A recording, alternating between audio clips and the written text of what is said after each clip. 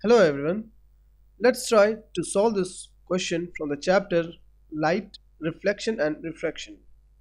Let's go through the question and try to understand what is given in the question.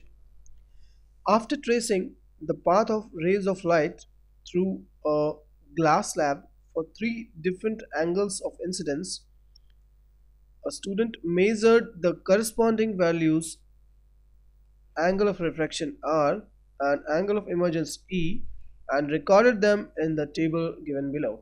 That means a student does an experiment where he is tracing the path of the light ray which is being allowed to pass through a glass slab.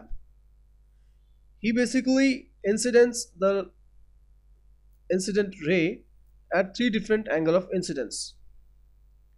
That is, first is the 30 degree, then 40 degree and then 50 degree. Then he measures the corresponding refracted angle and the emergent angle, and he then basically records them in the table.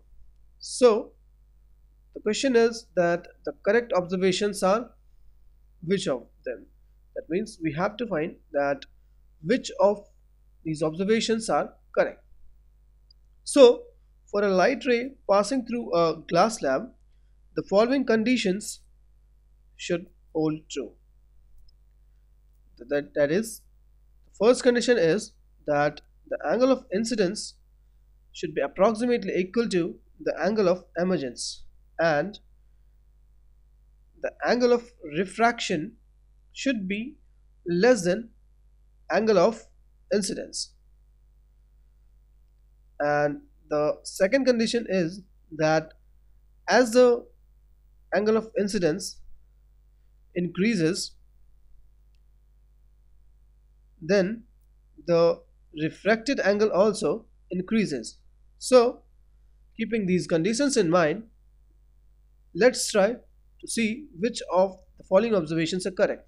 So our first observation is that angle of incidence is 30 and emergence is 31.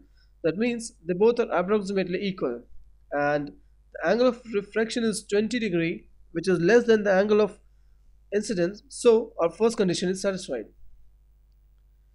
So now let's check for the second one.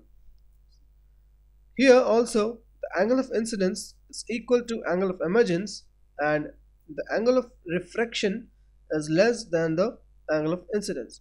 So first condition is satisfied by this first and the second. Now let's check for the third option. Here we see the angle of incidence is now again approximately equal to the angle of emergence, and the angle of refraction is also less than the angle of incidence. That means all the three basically satisfy the first condition. Now let's check for the second condition. The second condition says that as the angle of incidence increases, then the angle of reference also increases. That means with the increase in angle of incidence, angle of refraction also increases. So here 30 to 40, that means the angle of incidence is increased. Then we find that the angle of refraction also is increased. Now let's check for this one. That here also we find that the angle is increased from 40 to 50.